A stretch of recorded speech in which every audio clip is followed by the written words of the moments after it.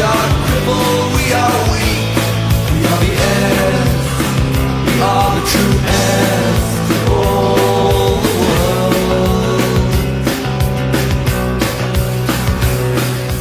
world. Guys, hello, welcome back. Long time no see. Yeah, my apologies for not being around. It's just things happen, don't they? Yeah. I'd like to also apologise to sponsors of my channel. People have been sending me bits and pieces, just not been incommunicado because I had a relationship breakdown and an emotional meltdown, okay? So you could say I'm sort of recovering, as it were. Yeah, just getting my life back on track, going down the gym, sorting my head out, and yeah, that's as far as it goes. As for this country now, it's starting to really turn into a shit show, isn't it? Yeah, I told you this was coming, and it's not because I'm prophetic. It's the fact that I've been listening to preppers, yeah, which are not far wrong actually.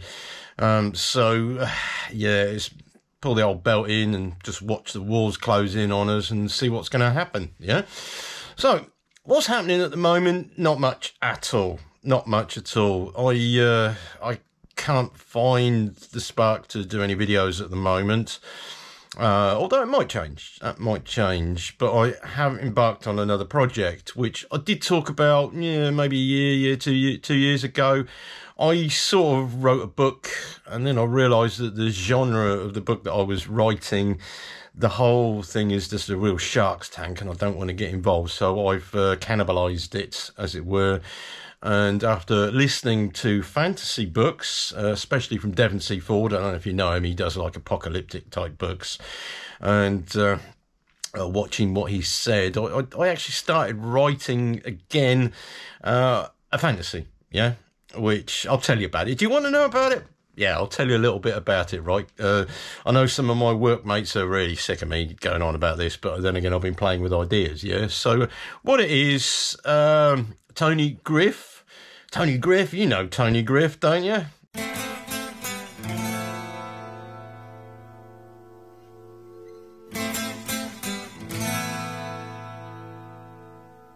Yeah, and Eva Barasheva, they're like a couple that come together under unusual circumstances, you could say, and they have a romance, yeah, but it's not the normal type of romance. They have to deliver a convoy of, or trailers, refrigerators with vaccines in it to a biological incident in a war-torn zone. Okay, and you know where the war-torn zone is now because it's actually happening in real time, yeah. But what happens here, really, like Tony's he's Jason Statham cross with that guy from what's his name, Simon Pegg. Yeah, you know, us Brits and HGV technicians and HGV drivers, we have a banter and humour, don't we? So this is what it is in the book, and Tony brings out something in Eva that she's had latent within her. She's like a very good-looking, blonde-haired, blue-eyed Latvian, middle management, you could say, human resources female who employs him to escort the convoy. But he brings something out in her which is missing in her because she's so bored with her life. And he wants some adventure as well, and it does turn into one of those Shaun of the Dead sort of things where it's British banter and whatever, but there's a lot of storylines going on in there. They do have fun to release the pressure of the stress that they're under, but the reality is that you got a lovesick driver, Mouse, you got Ballsy, who's a experienced one, you got Tina, who's the LGBTQ woman who hates men. And then we got the guy who dies halfway through, which leaves them in a very sticky situation. Yeah, it's not dark. It's not dark. It's not completely humour either. It's British, and you know how we are, HGV drivers and HGV technicians. How we get on well together, don't we? Yeah, it's that type of book with a love story involved. Yeah. The love story is actually quite explicit in places. I don't know if I can get away with that, but yeah, it's one of those things. Yeah, it's directly out of my head. It's what my imagination can generate.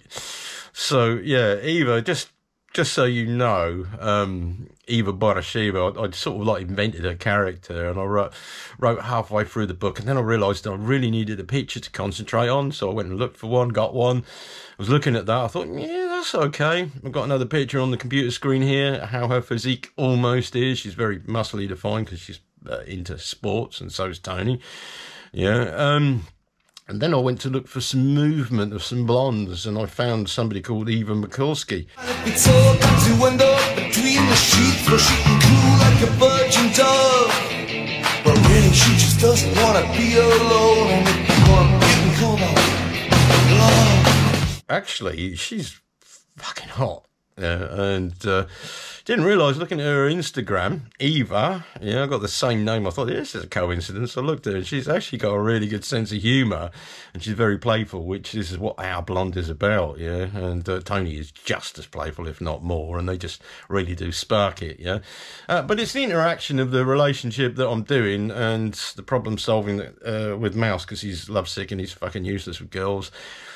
Tony isn't actually the hero, even though you think he is. He's not actually the hero. It's Mouse will be eventually. The book, or the books, there's 3 of them. Hopefully I should be able to produce 3 once I've learned to write properly.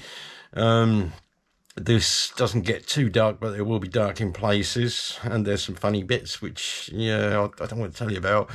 But it's inspired by British movies like John English, you know what I mean, and the Shaun of the Dead type of thing, or Paul even as well, the movies.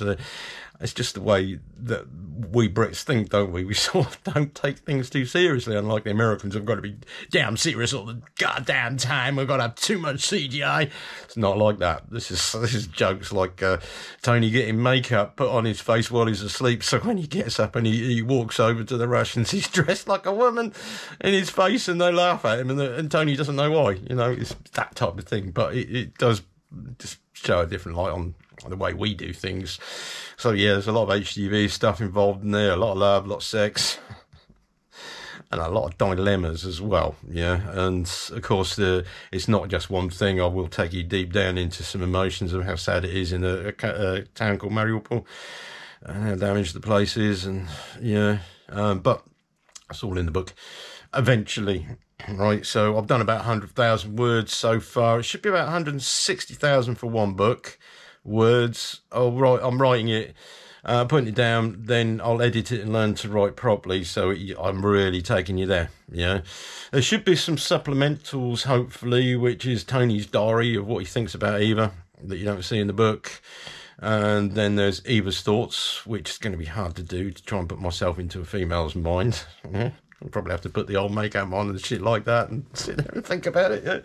And then, of course, there's Mouse as well, who is actually going through his hero's journey, as it were, which, it's all those supplementals for people who are interested in certain layers of the book. There's so much going on in it. It's a hard one. It's a hard one. This is why I'm taking my time over it, but it's actually helping me get over my breakup, and some of the experiences I've been through in life. But generally, as a rule of thumb, what writers do, and I've learned this, is they take bits of characters or people they know, then write about them in a different way, put them in a different circumstance, imagine them in it, and then write about that. So this is what I'm doing. So some of the people I know will actually be in the book in bits. People I have known in the past will be in those books. It's one of those things. I'm writing about, it's like my world, but it's not me, if you know what I mean. So that's what I'm doing. I don't know if you're interested or not. You might be. As for this channel, I really don't know where it's going to. I really don't know what's happening. It's just have to take it as it is at the moment. But I'm tucking myself up in bed when it's cold, woolly hat on, covers over, tapping away at the old laptop there to knock out a story. And this, hopefully, if I get it right, this will help me in my pension when I get older. Because I mean, you know how things are. If you got that talent, and I hope I have. If not, if it's a skill, then I'll develop it, but we'll see. If you like it, you like it. You don't. But it's not out yet, so you wouldn't know. Anyway, that's enough from me. I just want to now wish you a Merry Christmas and a Happy New Year. We'll see what comes up in the future. I can't promise anything. I really can't. And I think you know now that it's just everything's going to shit. So, yeah, just have to put your best foot forward and keep your chin up. Yeah, as they say, hard times make strong men, don't they? Good times make weak men. Yeah, weak men make hard times, and hard times make strong men. So we're going to be okay at the end of the day, aren't we? Yeah. All right, guys. Anyway, guys and girls, I shall see you around. Okay.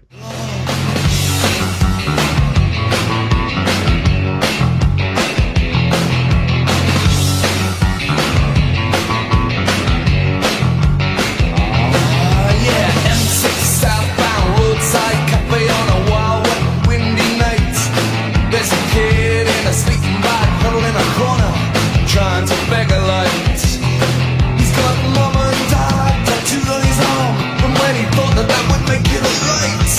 He's got hope and fear on his young boy's face, another innocent taking flight, saying, give me some place where I can go, where I don't have to just